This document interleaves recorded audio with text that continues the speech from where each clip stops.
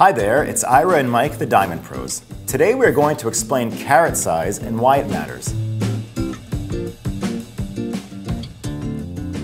Well, it's obvious that carat weight matters. Most people want the biggest diamond they can afford. But we're going to cut through the technical mumbo jumbo and help you figure out just what to look for. Let's get the technical stuff out of the way first.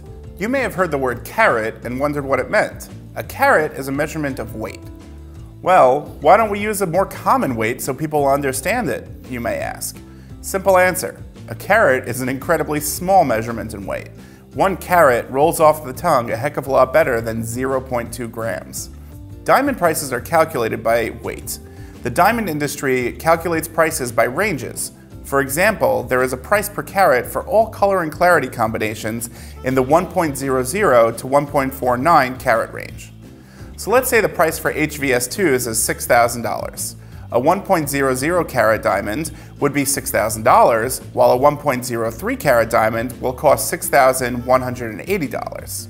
Keep in mind that your eyes don't really see weight. Your eyes see mass.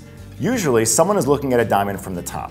There is virtually no discernible difference between a 1.00 carat diamond and a 1.03 carat diamond.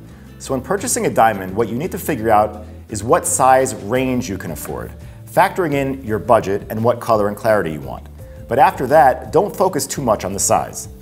Wait a minute. If the price goes up for every size range, and there is no difference between diamonds that are within a couple % difference in weight, then maybe I should try to get a 0.98 carat diamond instead of a 1.00 carat diamond.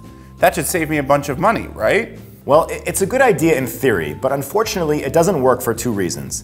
First off, the diamond industry doesn't have the habit of just throwing money away, and they have become exceedingly efficient when it comes to cutting diamonds.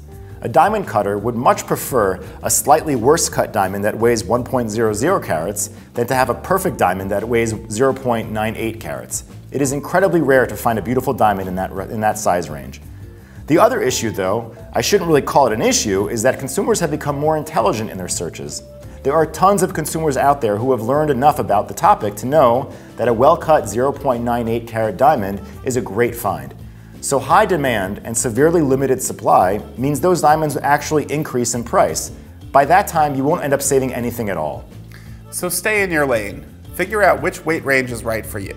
Make sure to nail down the specifics on quality and find the best diamond for your money.